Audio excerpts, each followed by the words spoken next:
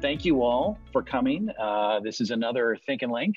This one in particular is a special one because we're on a Friday and we do have two amazing guests, Emily Culp and Kathy Ireland.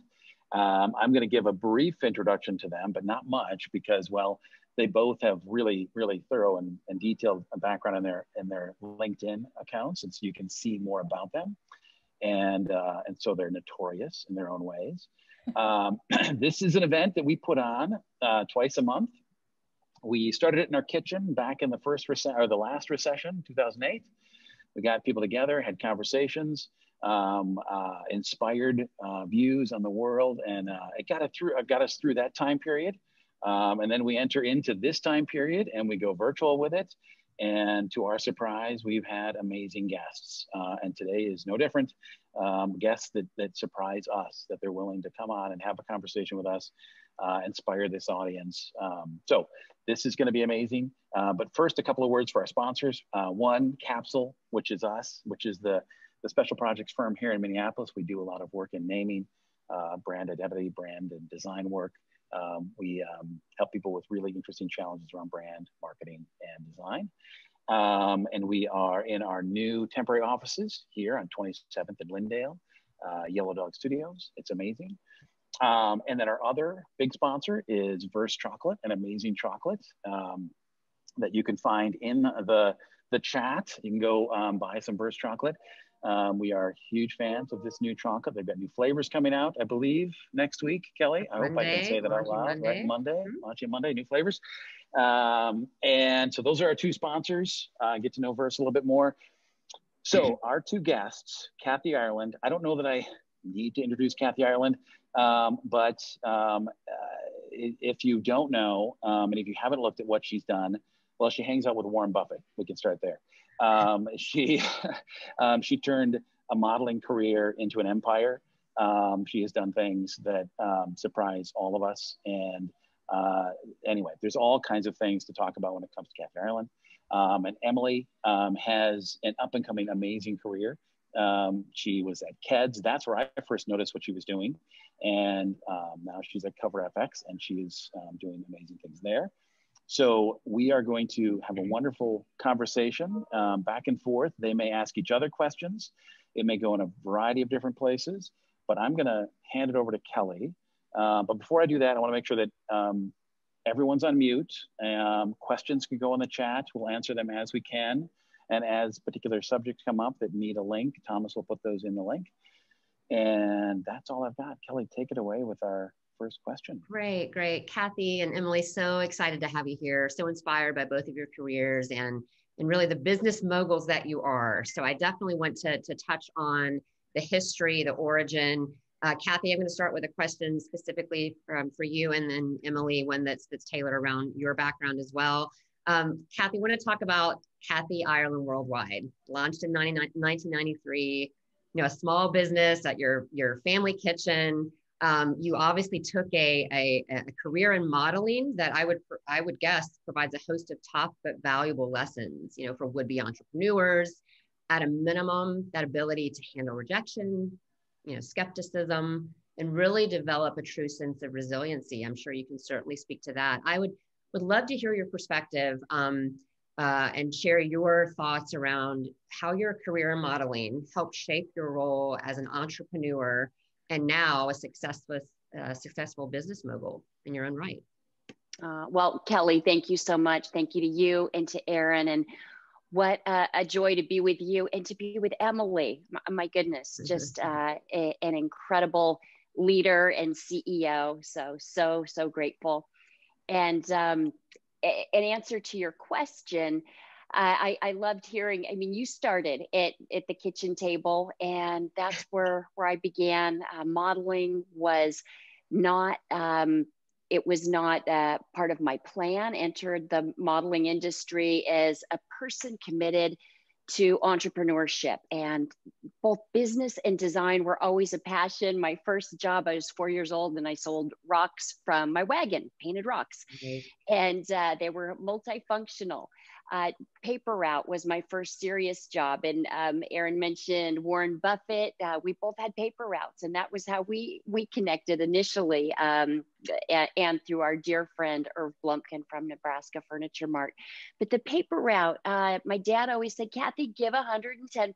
If the customer expects the paper on the driveway, you put it on the front porch. So that was a foundation of learning to under promise and over deliver. And I've got to tell you, still today, when our team has a presentation, if somebody does a great job, we say, you got it on the front porch. And, you know, you talk about resiliency, worked as a model. And the entire time I worked in that industry, I was trying and failing at other businesses. And if one of those earlier businesses had taken off, the modeling would have ended much sooner. The greatest gift from that long ago career was all the rejection. And I didn't appreciate it at the time, but what a gift. So when we began with a single pair of socks, banging on doors, and people slammed doors in our faces and said all kinds of nasty things, it didn't bother me. I was so used to it. So no simply means now we're talking. I'll come back tomorrow. You know, maybe your circumstances will have changed. Maybe the decision maker will no longer be you. Maybe someone else will be empowered, or maybe you'll be in a better mood. And I encourage people, when you get a no, figure out why, because a lot of times criticism, it can be a gift, and oftentimes it's wrapped in a really nasty package. I mean, when I was working in the modeling industry, there were times when I took little acting jobs to help pay bills. And I tell people I'm not an actress. I've got the movies to prove it.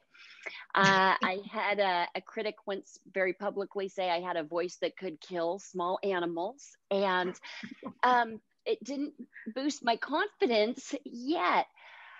I had to really listen to that criticism because there was some truth in it. I was 25 years old. I couldn't order a pizza on the phone. They thought I was a kid making a prank phone call. So that's just an example of, okay, he's got a point. I've got to work on that if I'm going to be taken seriously. So I encourage people, don't let no stop you. Learn from criticism and don't let anybody put you in a box.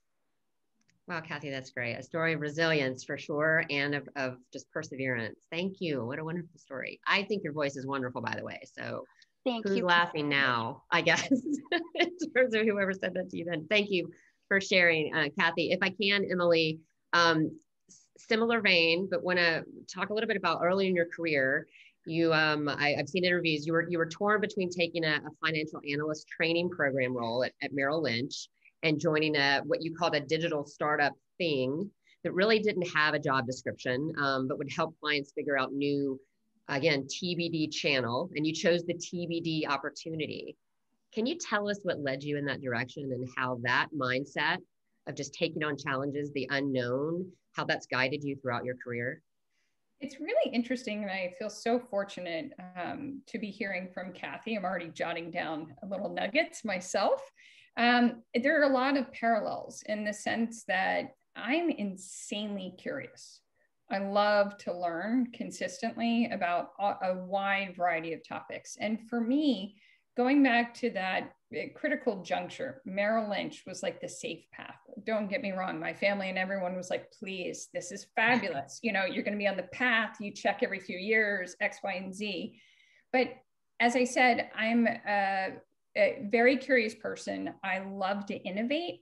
I could see the safety of this choice, but I couldn't see how that was going to unlock my passion and get me excited. And I go back to the adage, like every morning, are you excited to get out of bed and work with your team and innovate? And by the way, you're going to fail, but are you excited to push through it? And that's where the TBD job title, and I joke about this, but my whole career, I've had the TBD amorphous roles.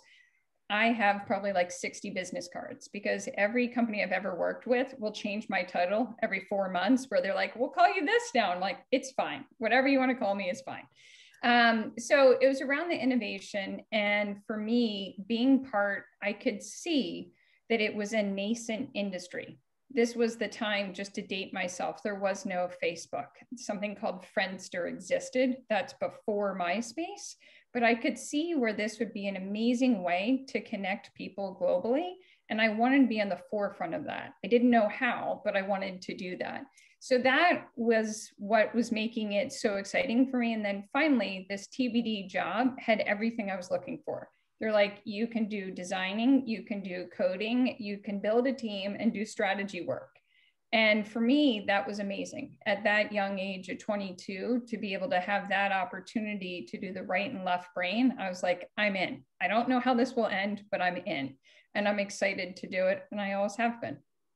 That's great. So it's certainly a mindset, again, you've carried and has guided you, it sounds, throughout your career path. So thank you. It has, I think, just quickly building on what Kathy said, it's also taught me, if you start in an industry that's unknown, you're going to fail a lot because, by the way, and there's no rules. So there's no guidebook on how to do this. So you have to figure it out on your own. So going back to what Kathy said on resilience, and I would say creative problem solving, I'm so grateful for actually failing so many different times, because then you figure out how to move forward and iterate and then really break through. Right. Fantastic. That fail fast, fail forward. Yes. Yes. Thank you, Emily and Kathy, for sharing. Aaron. Thank you. Yeah, so we have a lot of entrepreneurs that show up for this event, and we always love to hear entrepreneurial stories and hear about hard and soft skills that you've developed, or you've noticed that you've had over the years to be solid and successful entrepreneurs. Kathy, if you want to start off, what are the hard and soft skills that you've noticed that you've developed as an entrepreneur, as an incredibly successful entrepreneur? Oh, thank you, Aaron. It's been critical for me and for our entire team to learn both hard and soft skills. And it's interesting too, because we found that our team, I mean, I work with an incredible team. I love sports. I'm not great at them, but I love them. And my sense of adventure far outweighs my sense of grace. But I love the idea of bringing a group of people together with different skill sets. But we have one common goal. And that's exciting to me. And I learn from people. And our team, I mean, we've won awards on our inclusivity. And this includes inclusivity of thought. It is so boring if everybody thinks the way I do, if we're all the same, if we all look the same, and we all, with those different backgrounds, we're teaching each other continually. And I love that.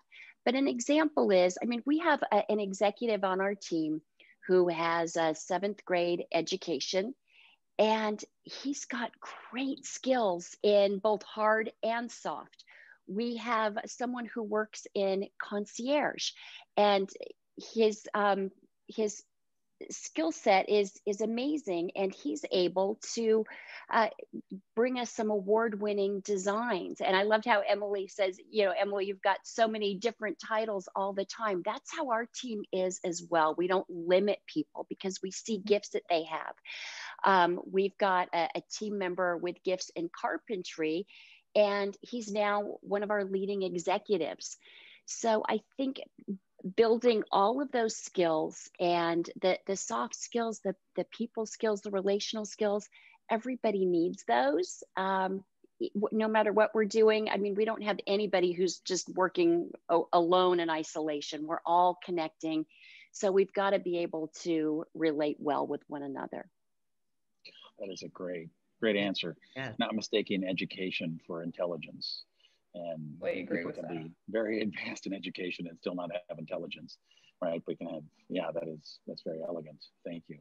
Emily, I'm sure you've got a really wonderful perspective on this as well. I have a few thoughts. It's building on, I completely concur in what Kathy just said quite eloquently. I guess for me, in terms of soft skills, there's a few. And by the way, many of these I'm still trying to hone as a person. One is active listening. I think especially as you become a leader, the more you realize your voice usually in meetings should actually be the last one or the least heard. So you're actively listening. And if your voice is coming out, it's to ask clarifying questions or to draw out of the room that introvert who may have amazing ideas, but doesn't have the confidence to share openly. So I'd say active listening is one soft skill. I'd also say, I think something that Kathy and I have already touched on, embrace smart risk. I don't know if that's really a soft skill, but it's critical in whatever you do. And I say smart, not just risk. It's not about embracing all risk, smart risk. A few other ones I think are really important, one of which already Kathy said is just acknowledge and embrace inclusivity, and inclusivity around, you know, ethnicity, education, socioeconomic, the list goes on. But if you have a diverse team, you get to better solutions in the end. And by the way, everybody's happier. Final two thoughts that I have. One is I really think it's important, especially as a leader, to be a combination of an optimist realist. You need to be that optimist when you have that failure and your team, maybe morale wise, feels beaten up, and how to pull them through. You don't want to paint the picture of rainbows. It doesn't matter. Don't worry about it. But you want to bring them through so they can see the light and move forward. In terms of hard skills, the ones that I can't emphasize enough, financial acumen, you can't have enough of that as a leader, and shore it up. And I mean, beyond philosophy or case studies, I mean, truly understand the three statements in your business. The other hard skills I would say is around understanding legal. I think that's something people underestimate once you start to lead a company, how many contracts with partners, employees, et cetera, that you're going to go through, and you need to understand the nuances and not be completely dependent on counsel.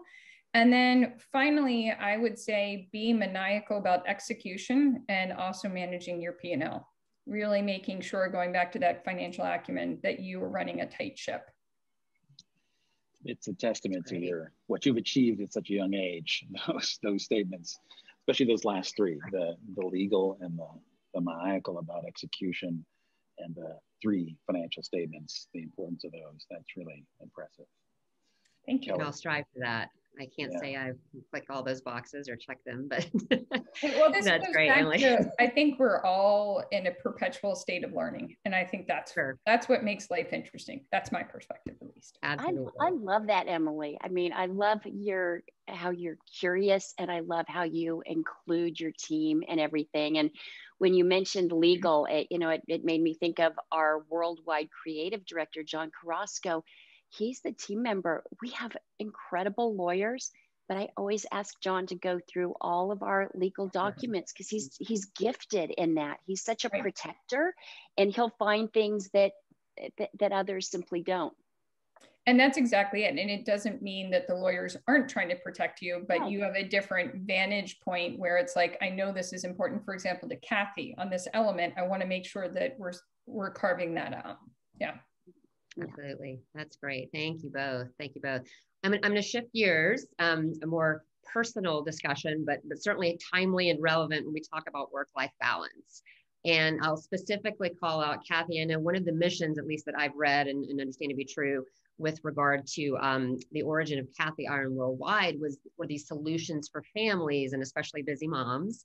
So I want to talk a little bit about, you're both working parents, and we have many working parents on our call here today, and realizing that everyone's situation is certainly unique, and certainly in the middle of a pandemic, as we all are, how we're finding that balance, striking that balance.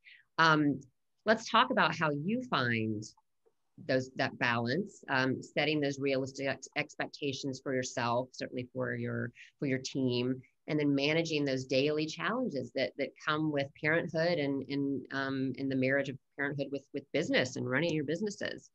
Kathy, can you start, please? Well, thank you, Kelly. I mean, balance. Most days I don't feel very balanced. It's day by day, and I really believe it comes down to really identifying for yourself what is most important to you at that moment in time, to really figure out your values and to prioritize. And for me, my first priority is my faith, and then it is our family, and then being of service through our business. And when I don't honor that, I'm a disaster. I mean, I'm just not effective at anything. And so I really encourage people, figure out what your values are. Mm-hmm. And I also encourage people to put boundaries in place to protect them, because they will be challenged. And I mean, mine are daily. And so you've just got to know why these are important to you, have conviction for it, so you will be able to protect it. And it means that I don't accept every business opportunity at every moment. And I also can't be at every friend's party. I mean, there's just things we have to say no to. And I was 40 years old before I recognized that no is a complete sentence. No, thank you. It sounds better, but I mean, no works. And I've also learned that oftentimes we've got to say no to good things so that we'll be able to say yes to great things, and to recognize that our life comes in seasons, and at each season we need to prioritize our time. That's wonderful. Love that. Thank you. And boundary setting. It can be difficult to do. It's hard when you don't want to say no, right? And be supportive, but certainly it's Right. guard And that. I think oftentimes for women, I think at least for me, I know we can be control freaks, and we just want to do. I totally agree. Because nobody can do it better than us, right? So we should just do it. But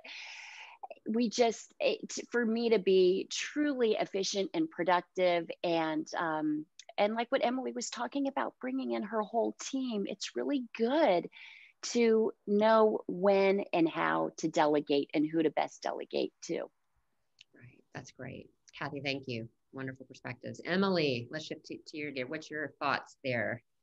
They're honestly quite similar. I think similar to Kathy, at least how I view it, is every day is unique. And, approaching life in that capacity, meaning, there are some days, quite frankly, there might be a massive business challenge that you couldn't foresee due to weather, COVID, global pandemic, what have you. I think the most important thing then for me is level setting expectations and being clear to everyone in my family. Doesn't mean that I don't love you, as you were saying, Kathy, or I can't come to this birthday party pre-COVID. Whatever it is, it's not an indication of your importance in my life. This is what's happening. I hope you understand tomorrow is a new day, and here's how I'll address it.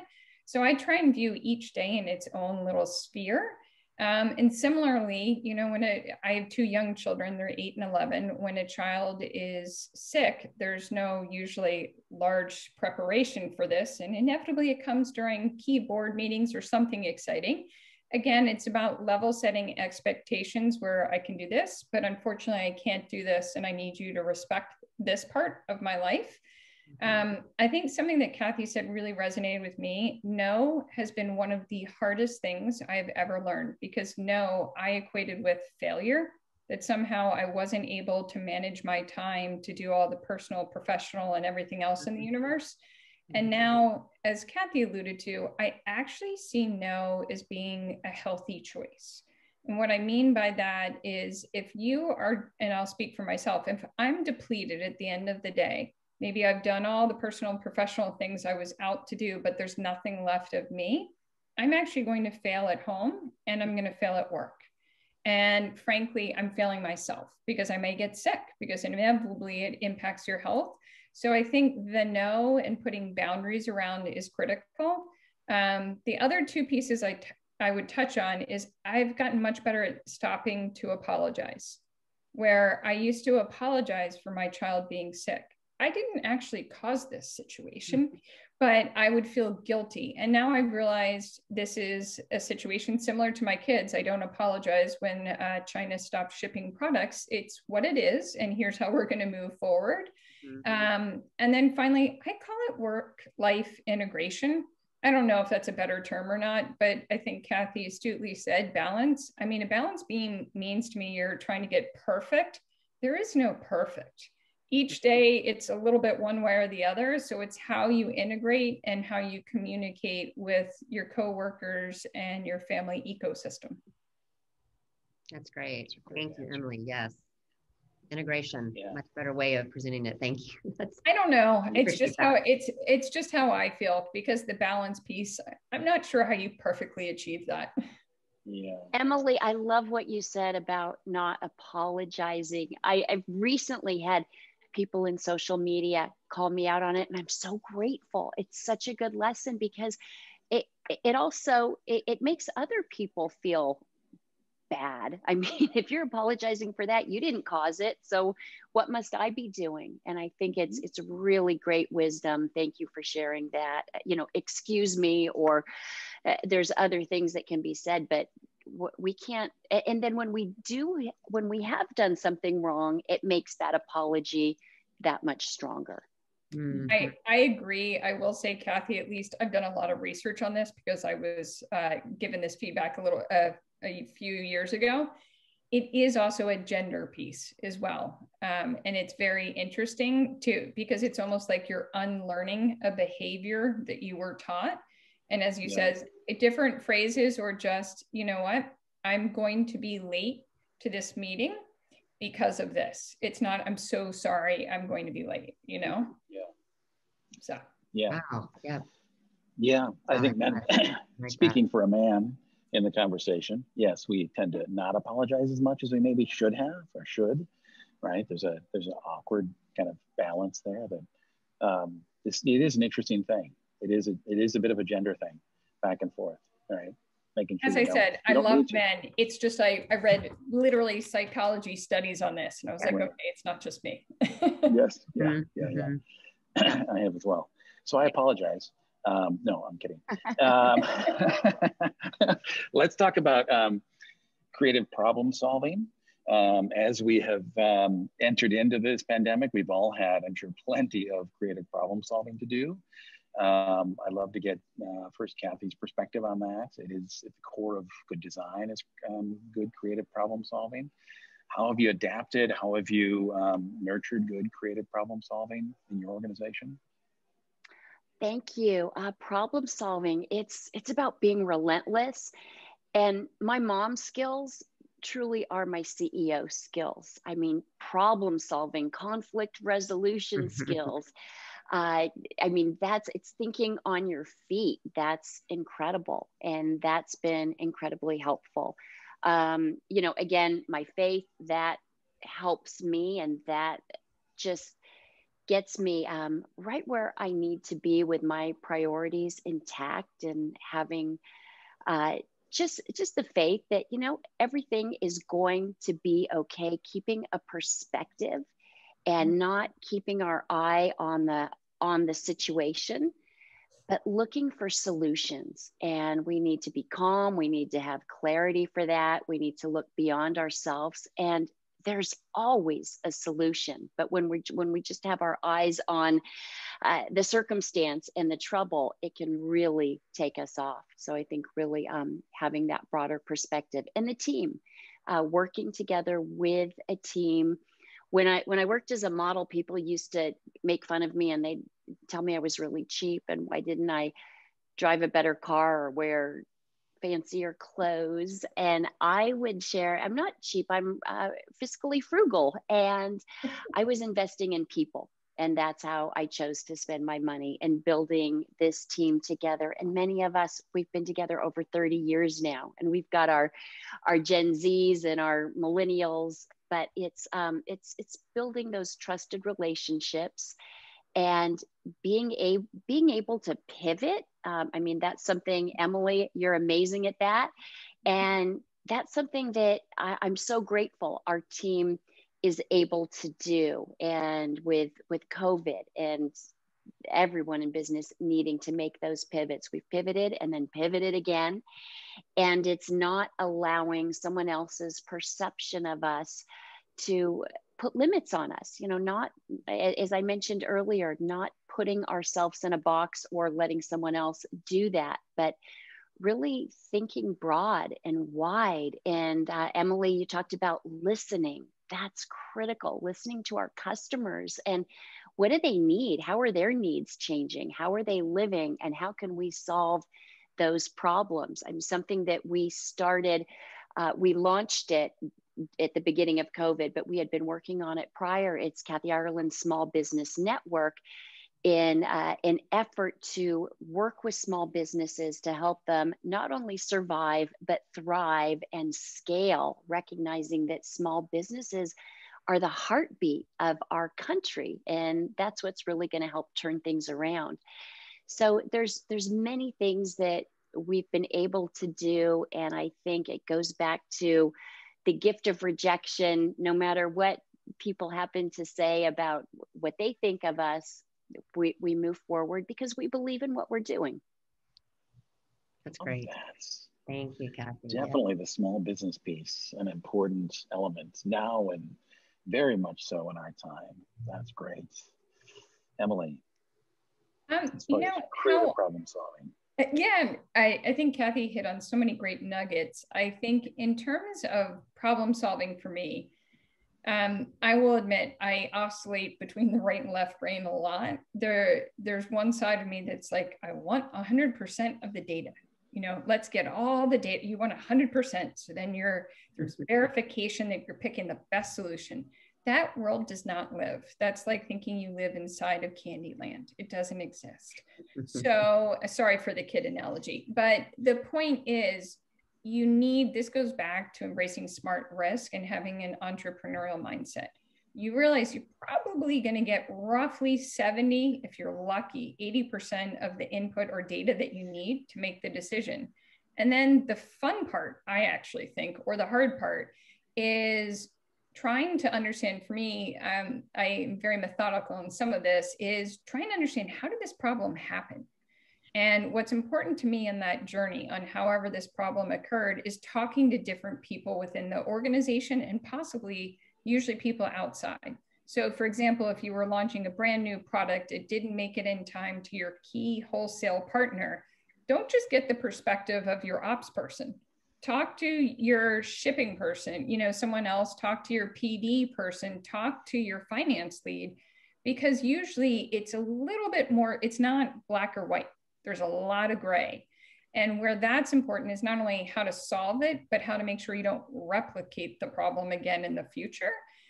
So once you get through that, get the full picture, then what I like to do is rank order the solutions. That's the fun part for me, is the creative solutions, like thinking about, okay, if I had this group of people in my company working on this, we had this amount of time and maybe this amount of capital, understanding none of those are infinite. How could we solve it? And then you rank order them depending on what your priorities. If you need to fix this in 24 hours, you're going to find the fastest solution. You'll rank order the choices based on that. But then you rank order them and you have a discussion with your team. That's critical too during this process of rank ordering. So then when you all decide we're going this way, everybody's on board, because what you need at that point is full alignment, full embracing on this, and everybody understands why they're going this way, how we got here, and what we're looking to achieve. Because inevitably, once you put that solution into play, you also need this whole team to be like, okay, guys, here are the 3 KPIs or key performance indicators. And if these don't start to click, we need to pivot again. And maybe we're going to do option 2, but everybody needs to understand that whole journey so you can win. So to me, I think the whole process is quite interesting. It depends on the stress level or the magnitude. But as I mentioned, problem solving to me is also making sure you don't repeat it. It's making sure it's not a repeatable mistake. That's great. Emily, thank you. Wonderful. Oh, okay. This is such a great conversation. I have so many questions to ask. I'm going to shift to a brand strategy question, if we can. Kathy, I'm going to start with you, specific to obviously starting Kathy Allen Worldwide, modeling socks first, and then presenting those socks to retailers. And obviously now your business has grown into this conglomerate that runs the gamut in terms of offerings. I'd love for you to please share your perspective on what could be considered a counterintuitive brand strategy that has allowed you to expand your business into these diverse fields that range from home furnishings to socks, to wigs, to workout videos, philanthropy. Can you share a little bit about that strategy and how it unfolded? Sure. Thank you, Kelly. And yes, many people did think starting our brand with a single pair of socks was counterintuitive, or others said it was stupid or something like that. You can't start a brand with a pair of socks. Nobody had a good reason why. Because of that modeling background, I thought, well, why don't you start with swim? And I wasn't interested in that. I was interested in seeing if we could build a true brand that customers would connect with. Not an endorsement, not something like that. There's nothing wrong with that, but that wasn't what I was looking to do. When we knew that socks was going to be the beginning, and we didn't want to put limits on it. Fitness apparel was the next area that we went into. As I mentioned, my sense of adventure outweighs my sense of grace. I had been asked to leave an aerobics class because I was too uncoordinated and I was distracting the other people. So, but we knew that athletic wear was important. And for me to be able to sell it, there had to be credibility. It had to be genuine. Why would somebody buy athletic wear from me? So went back to school and I got trained as a certified fitness instructor because I didn't want to do a video and just follow along with someone else, and also recognizing you can do harm if you don't really understand the body and what you're doing. And we went on to win 5 platinum fitness programs. So that was great. And that led us to start what is now called athleisure. And then there's some who would, again, want to put you in a box because of past careers and say, no, well, you need to stay in beauty. That should be your little box over there, but don't go into fintech. And my question is why? Why would we not? And again, nobody had a good reason. And so I'm so grateful that we don't listen to the naysayers. And today, our business has become a conglomerate, and we have fashion, we have beauty, but also real estate. We have fintech. We work with the great team at UBS with our small business network, American Family Insurance, and our Ireland Pay, which is credit card processing. 51% goes to nonprofits. And that gets me excited. Everyone who partners with our company, the first line of vetting is they look at our 10 nonprofit initiatives. I've worked with the UN with their youth program, everything from fighting poverty and disease to a couple initiatives that our team has added is supporting our military veterans and fighting human trafficking. So knowing that in success, we're going to make a powerful difference, that gets us excited. Our work is never boring. And we recognize that though we're in our 28th year this year, we feel like a baby brand just getting started. So exciting. Just the tangents that have come and just the different avenues and channels you've explored. It's just impressive what you've done. So thank you for sharing that perspective, Kathy, for sure. And Emily, obviously the roles that you had. Can I just say, I am blown away that you went and got trained as a fitness instructor. I mean, no, but I just have to say, I never would have thought it. But this goes back to where I think that's very powerful. It goes back to something you said earlier on values and you needed to feel that you had the experience and you valued authenticity. So you could have shortcut that whole process. Mm-hmm. I think that's fabulous. Oh, thank you. That's right. Emily, in that same vein, you've obviously worked with multiple brands, high profile brands, from Rebecca Minkoff to Keds, certainly to Cover FX. Been very fortunate. Yes. And it's amazing. You've done some wonderful things through a variety of omni-channel approaches, marketing, e-com. Talk a little bit about, from your perspective and experience, with regard to brand, the importance of brand and staying true to that brand, and how that helped drive the strategy you applied in those various roles. Would love to hear your thoughts there. Well, I think one of the most important things to me about a brand, so I've had the opportunity to work both for like an amorphous brand like Clinique, when I was there's no person behind that per se. It's a fabulous, well-known global brand. And then also at Rebecca Minkoff, and there's Becky. She's an actual person. Going back to the more amorphous brands such as Keds or Clinique or even Cover FX, the part that I get really excited about is that I think of brands as people, and whether they are or are not, and I dig in to get to know that person and their DNA. And going back to something Kathy said, like, what are their values? What does that brand stand for? The analogy I make for my team is I think of the brand as the person, and then you're creating a dinner party. Who are the guests at the dinner party? What are they going to eat? Where is the dinner party being held? Who would they want to talk to or not talk to? What makes them comfortable? Because then you really start to personify that brand and you make choices. And then you also start to make choices. For example, I think we're all quite aware of the rise of TikTok or Clubhouse. Well, depending on your brand, if you're true to your DNA, it may not be right for your brand, even though it might be the next shiny object in a certain channel.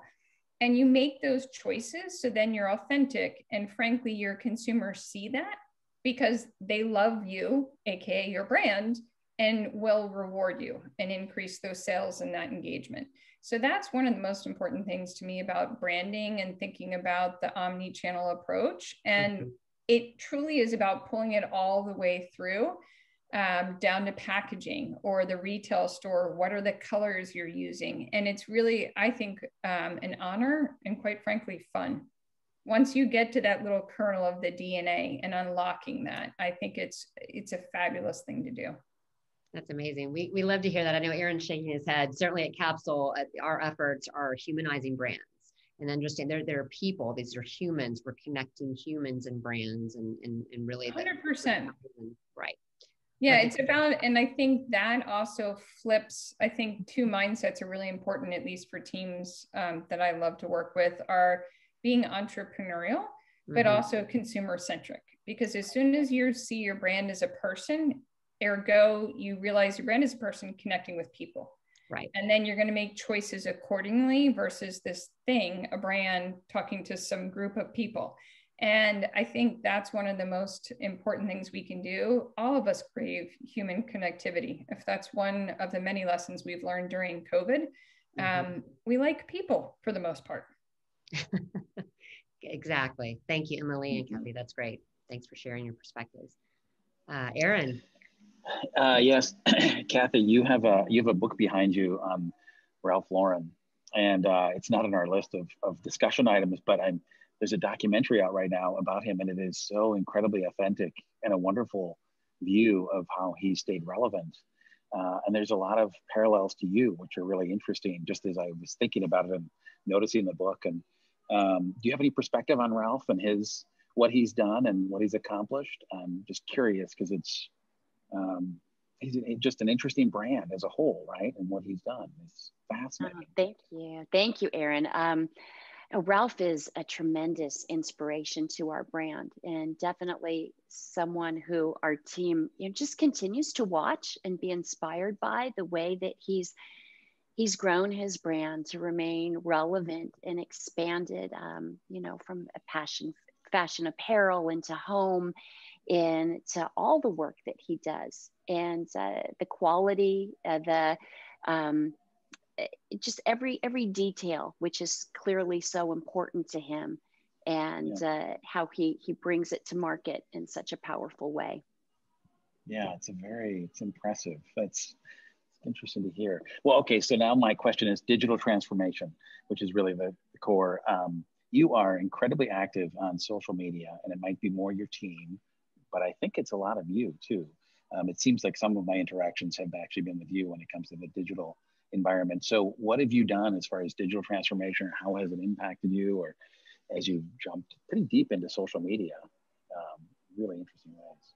Oh, well, thank you, Aaron. Thank you. And yes, our president and CMO, Stephen Roseberry, he was encouraging us years and years ago, you got to get on social media. And I have to admit, I was the one who was hesitant about it. It's like, no, I feel like I'm over communicating already. When we started our brand 28 years ago, we started with our web page, and we intentionally didn't sell anything on it. We wanted it to be a place where people could come and receive information. And also we were so grateful because at the time we were selling socks, and while we had the doors slamming in our faces so frequently, it was primarily the women out there who are like, no, we're going to give you a chance. We're going to buy your stocks. I mean, the first year we were still in the red, but we'd sold some. So I was excited. Emily talked about being optimistic. I thought, hey, we sold some stocks. Some people are getting it. So I love that. It encouraged me.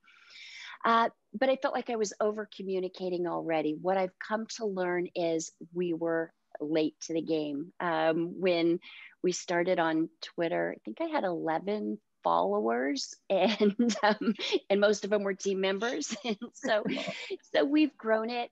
We're not a celebrity brand. That's never been our DNA, but it's a relationship. And I'm so grateful because the people who communicate with me and come to me, whether it's on social media or whether I bump into them at the supermarket, they don't want an autograph from me. They want solutions. It's maybe it's, hey, I bought this rug. What lamp's going to go with it? Or, you know what, help me with this investment over here. What kind of insurance should I?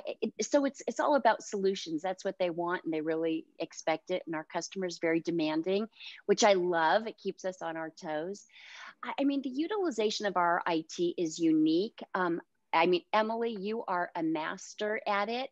And our approach, it's really giving skills to our clients. And, that includes, again, I mentioned American Family Insurance and UBS, Berkshire Hathaway's, Nebraska Furniture Mart, and our web and our social media.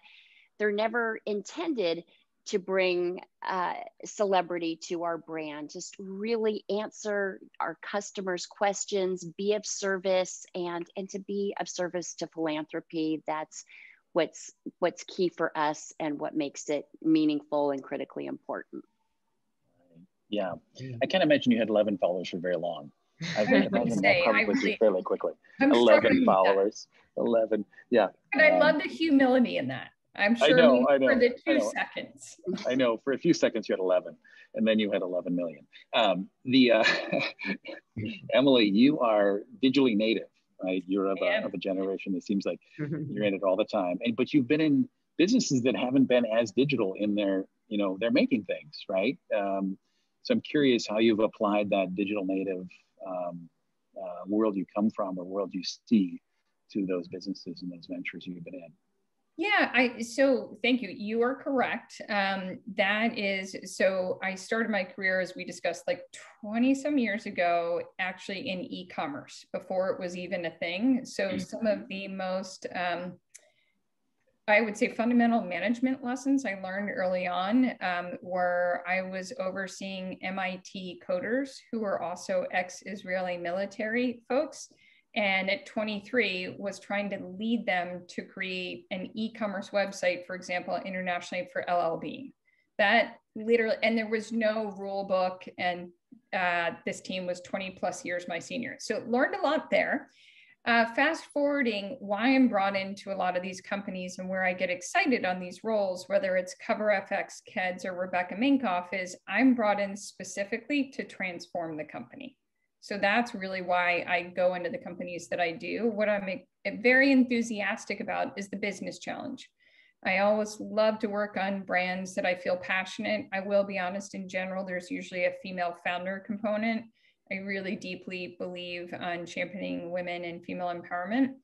And then usually the scenario is their majority wholesale, very tiny, single digits D2C, whether it's e-commerce or mono brand stores. And I flip it usually to at least 30 to 40% in under 2 years.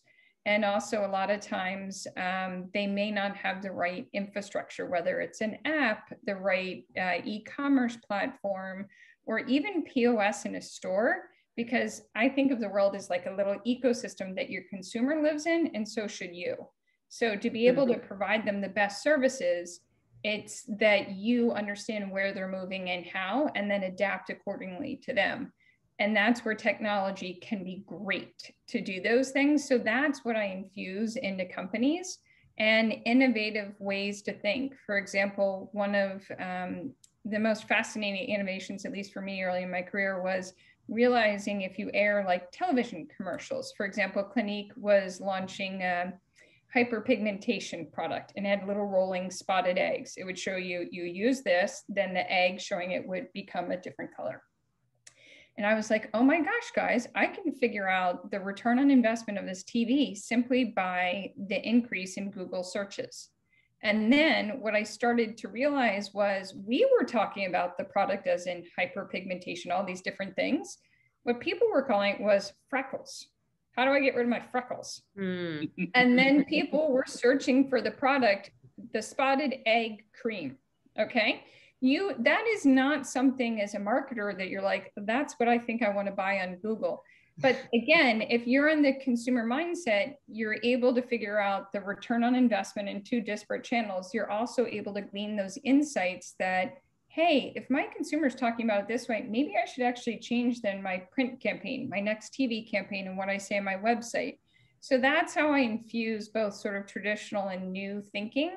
And the exciting part is it usually increases CAGR by 30+% year over year, bare minimum. So it's fun.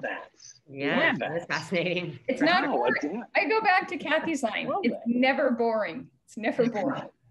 Keeps things interesting. No, that's great, yeah. Emily. Thank you. A last question before we close out the hour. This has been a wonderful discussion. So certainly thank you both. We've certainly all heard, I believe, Peter Drucker's quote that culture eats strategy for breakfast. And just on our conversation, based on our conversation alone today with the two of you, clearly culture and maintaining that culture is an important part of your respective organizations. And you've certainly done a wonderful job from what you shared in doing so. The pandemic has obviously shown some light on the vulnerabilities of maintaining culture when we're all working from home, and how are we connecting. Can both of you share just some simple ways you've maintained culture within your own organizations when we're working from home and during these times? Kathy, do you want to start? Thank you, Kelly. Yeah, culture, it's important. And I love what Emily talked about, listening to everyone, and that's critical. And everybody's had to learn how to work differently under different situations. And for some people that can be really stressful as well. So just having a boatload of grace and patience is critical. And then recognizing how can we really take this situation that, tragically so many people are really hurt by, and how can we really move forward in a powerful way? And the staycation, that's something that's not going to go away. It's impacted our business powerfully because of our home verticals, and just being able to grow in areas of fintech. And another company that we started since the pandemic is Kathy Ireland American Homes. And this is with our partner, Phil Bartarelli. And it's American homes that are truly affordable and throughout our country. And we have an emphasis on serving military families. We have, our luxury vacations and rentals for people who are needing to isolate, but really looking at every demographic and what the needs are. People extending their stays, and areas that we have grown in during this time. Sleepwear, our sleepwear is up. That's something that we're using, our great partners, PPI. Expensive jewelry right now, that's been going down. We've seen that, yet it's still an area in which we work. Shapewear is a bit down, but Camping World, we've partnered with someone who is a mentor to me, Marcus Lemonis, just amazing. And Camping World, they're up dramatically in stores and the stock market. People are enjoying being out in the great outdoors and what that is. So just always looking for ways, looking for solutions, whether it's the culture of our team and our company, and looking at our customers and what's going on in their lives. How can we best be of service at this moment in time for them? That's great, Kathy. Thank you. It's leading with empathy and understanding that everyone's circumstances are different and how do we create solutions. Thank you. That's very inspiring. Emily, do you have some thoughts to add there? Yes, I think that's the most important one is the empathy piece. I think one of the areas for me that has actually been a bit of a conundrum is I used to love doing whiteboard sessions with the team, and you get in a room. I think it's really important, going back to something that Kathy touched on too astutely earlier, is you have different levels and different functions in the room. It's not just like all VP and above, because you're kind of talking to each other at this point. I think it's important to do that. I have yet, if anyone has a solution, I've tried multiple different technologies, but there's a lag. And the energy, like when you're in your own home alone, the energy would be like, that's a great idea, let's build on that. It's a little tricky.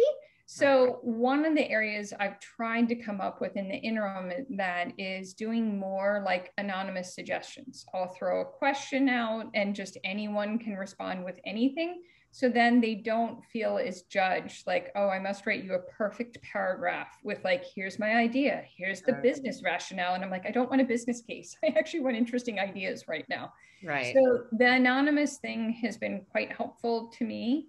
I think another part that's been really imperative to me, at least leading during COVID, is acting on good ideas, acting on what you say you would do, whether it's around inclusivity or if it's around, you know, I'm hearing you on concerns and going back to an office, so we'll make this decision, but you have to show that you're listening and following through. I think that's even more imperative right now. And then finally, one of the things I keep sharing with my team is none of us have the guidebook on where we're going right now. I mean, I can't tell you where we'll be in May. So understanding it's going to be a bit nebulous, and inevitably to do great things, again, going back to this idea, we're going to have to fail. And it's okay to fail. Let's even acknowledge the failure. That's something I've started to instill, where it's like, you know, it's not about embarrassing people, but it's like, look, we tried this, it didn't work. Here's what we learned. This is going to lead to a better idea in the future.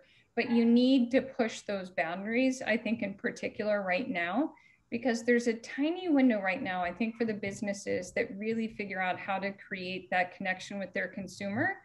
Going back to things that Kathy was saying, like listening and coming up with new businesses, this is a huge opportunity for a business to gain market share.